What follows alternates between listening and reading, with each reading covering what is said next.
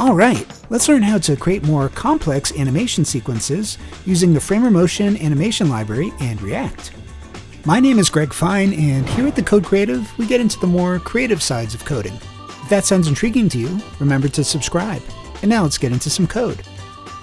In a previous example, we had looked at this code where we had an SVG element, which we turned into a motion SVG element in order to be able to animate it.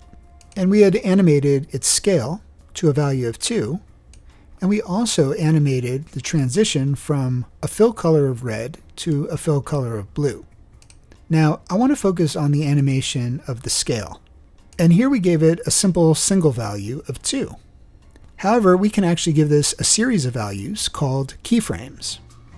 And keyframes is a concept that originated in the early days of hand-drawn animations, where the senior animators would create the most important frames that had the key positions and poses. Basically, the frames where the most significant changes occurred, and then they would have the junior animators or assistants fill in the in-between frames. And these were called tweens or in-betweens. And in fact, these junior animators were referred to as in-betweeners. So with this system in place, because hand-drawn animations were so time-consuming, the animation studios were able to save time and ensure quality as well.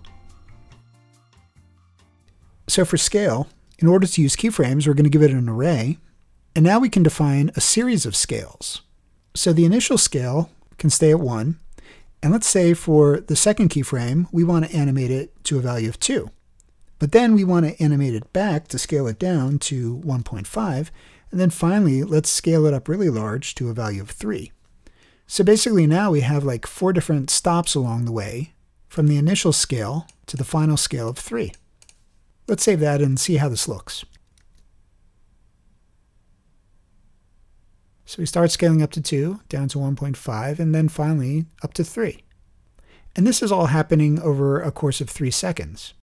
So Framer Motion is taking these keyframe values, and it's taking that total duration of 3 seconds and equally dividing it. So if I reduce the duration down to 1, you'll see that each of those keyframes happens a lot more quickly. At the moment, we're starting our keyframe array with a value of 1, and that's working just fine because our circle starts at a scale of 1. However, we could be in a situation where our animation is starting at a different scale, and in that case, we can achieve a smoother result by using a wildcard keyframe. And that's done by using the null keyword. So by using the wildcard keyframe, the animation is going to start its scale from whatever value it was left off at. And that can prevent an unnatural and abrupt jump from happening.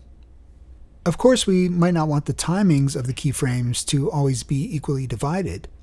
And we can override that by using the times property in the transition object. And times is also going to be an array of values the same length that we have in the scale array. And these are going to be values between 0 and 1. So we'll set the first value at 0. And let's say that we want the scale up to the second value of 2 to take a little bit longer. So why don't we set the second value to 0.75, and then the last 2 values we'll jump to really quickly. So 0.90 and then 1 for the final value. And let's see how that behaves.